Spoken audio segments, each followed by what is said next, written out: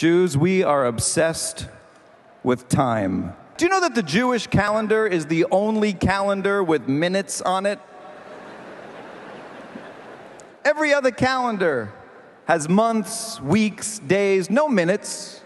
You don't open up an American calendar, see an American holiday and be like, oh, Martin Luther King Day starts 5:48.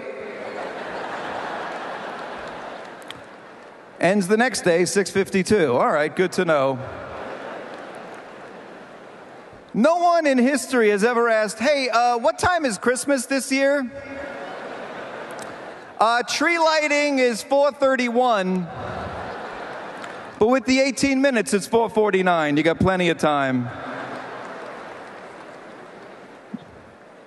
They don't have that pressure, that ticking clock every Friday, the countdown to sundown that we have, right?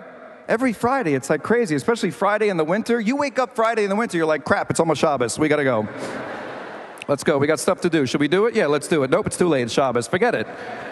We'll do it Monday. They don't have that. They don't come home Friday afternoon in a panic. Honey, when does the weekend start?